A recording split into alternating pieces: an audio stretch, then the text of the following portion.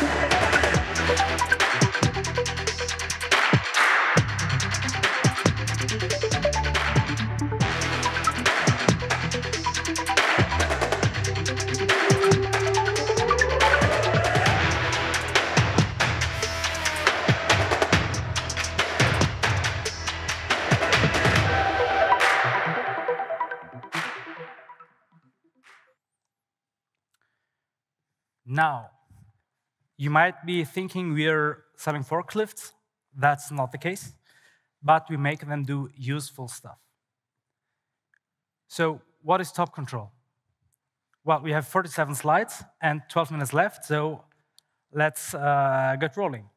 TopControl is based in South Tyrol. That's right in the northern part of Italy, near the Austrian border.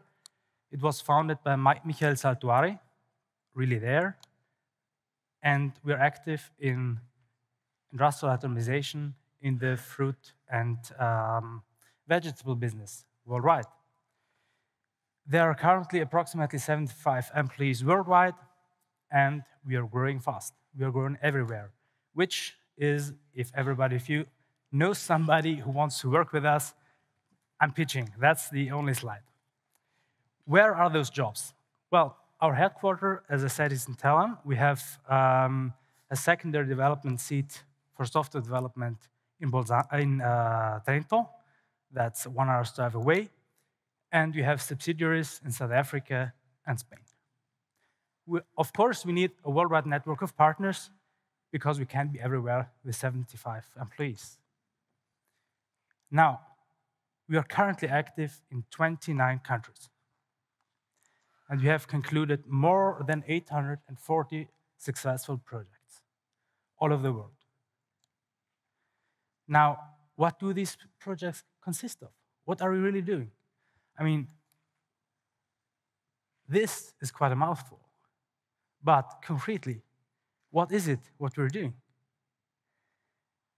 What we do is we help to make our customers more money by increasing efficiency.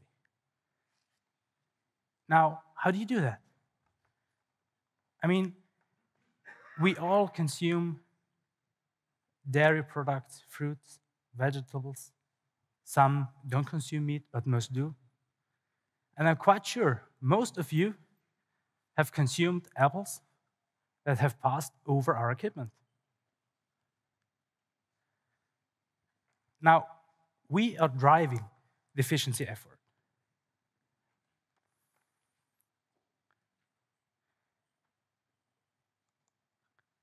TopControl is a full-service provider. This means we provide everything. The full, ready plant where you can start working. All our offerings, or most of our offerings, include some kind of software.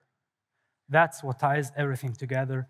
The business processes, the control layer, the logic, the evaluation, storage of data, traceability, name it, and it has a solution within our portfolio. One of our key products that we sell are weighing solutions. Food usually is sold by weight. But it's not sold without any containment. So we provide the solution for our customers to put the fruits in packages, in pallets, in crates, in cartons, on pallets, whatever. We don't sell all the equipment required for these processes, but part of them is developed and built really on our main site in South Tyrol. Then everything that needs to be sold is somehow labeled usually. The small pallets, the blisters, they have a label on them. The cartons that contain them for transport purposes, they have a label on them.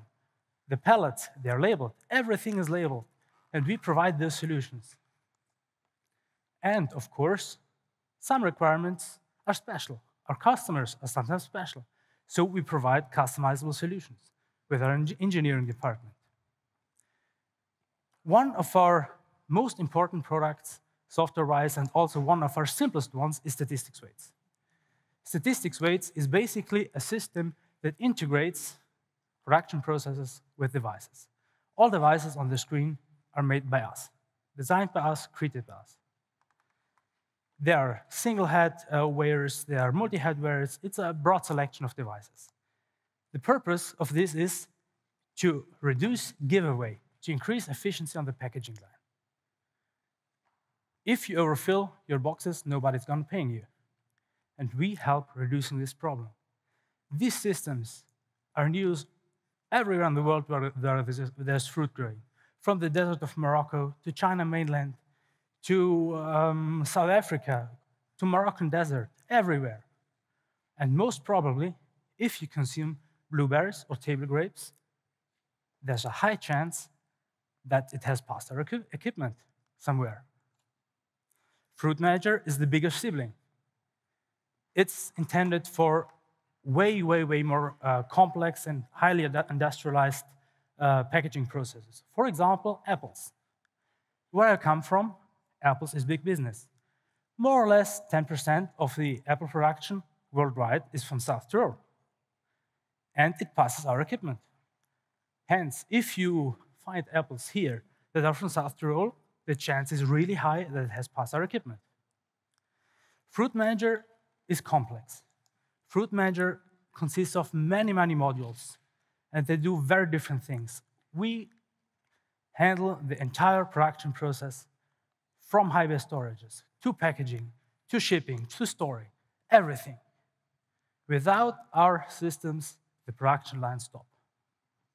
Which means we have a certain degree of requirement to respect to robustness of the system. Storage Move is the reason I'm here. Storage Move is the system you saw in the introductory video. What does it do? Well, basically, it's a logistics system. But how? Well, it integrates with all kinds of transport systems. And one of these transport systems is forklifts. Operated by a driver for now, but we're integrating autonomous ones in the near future. So the machine-to-machine communication problematics we heard in the keynote of Rick Ferguson affects us directly. We are part of that machine-to-machine community. What we see here are the forklift drivers. They get their missions, what to do next, via these systems. Now, Fruit Manager and Storage Move form a winning team. Fruit Manager manages the production process. Storage Move manages the logistics of the product, of the raw material and the packaged ones. So, why I'm here? Because of these drivers and these kind of sensors. This gives the forklift and our software system the possibility to know where the forklift is on the plant at each and every moment in time. And the sensor pack is bigger. We have additional sensors that tell us what's in front of the forklift, how high above the ground is the fork. So we can know what has been loaded and unloaded at every point in time, wherever it is on the plant. As I'm speaking here, this sensor box is going live. It connects everything we have seen until now from the forklift to our software system. What is it? This is the prototype in white. The production-ready casing is obviously black. I mean, how could it be else? This system needs to be integrated in the existing system we already have for storage move. And that's where Qt comes into play. The box communicates with an industrial PC mounted on the forklift via Bluetooth Low Energy. Nothing special. But then you have, as a service technician, you have to connect to the device. You have to monitor it. You have to gather statistics. There's nothing special about it. What we see here is line of business applications where Qt is used to bridge technological gaps. We have different screens. I won't go into any further detail here, but the important point to consider is how can we create a system where our software will run on the industrial PC, in the future on a service technician's service laptop, tablet, whatever. We need those informations. We need the service technician to be able to use the same software, the same configuration software on each and every device that will be handy in the future. We are in the packaging process industry. Our systems have a long lifespan. There are significant investments for our customers.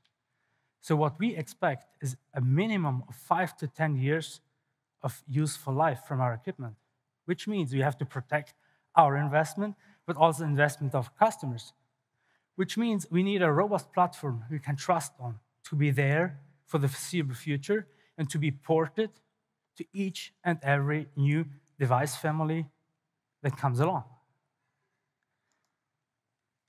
Now, what we can do with this system is communicate with the device, attach it to the existing systems we have. How? Well, the current system with other options for sensor boxes use raw TCP sockets for communications. You have that. You have that in Qt. It's really easy to use. You have the Bluetooth systems. You have everything you need. You can perform updates. Your toolbox makes us more productive. But it's not all smooth sailing, of course. We have found issues, significant ones. But overall, I would say the current system, as we have it, as it's running on the forklifts, on the industrial PCs that we have seen in the pictures, is a significant advantage for us, but also for our customers. And that's basically the effect of using sane architectural processes and implementation strategies in implementing these kinds of systems. We have found a strange situation. For example, I don't know how many of you know that Bluetooth LE requires Windows 10. By show of hands? Yeah, I didn't know that. So one of our customers has Windows 7 industrial PCs. But our current solution won't work. So what can we do? Well, C++ as a language has us covered. With the if-def system, we can enable, disable different options. OK, that was step one. Step two, well, what could we use instead of the Bluetooth LE connection? Easy. Use QC report and then an external driver. How much time would you think, by show of hands, would this require? A week? Hands up? 2 days? 1 day? 4 hours for the initial prototype? And 2 hours to clean up. And that's for developers who have started learning C++ as a language, QML as a language, and Qt as a toolkit 2 months ago. Sebastian, Clemens, really, really well done. I mean, and that's the reason why we think many future developments will be enabled, not only enhanced, but enabled by these kinds of rapid application development possibilities that rich frameworks provide. That's all for my part. I'm open to questions. Thank you.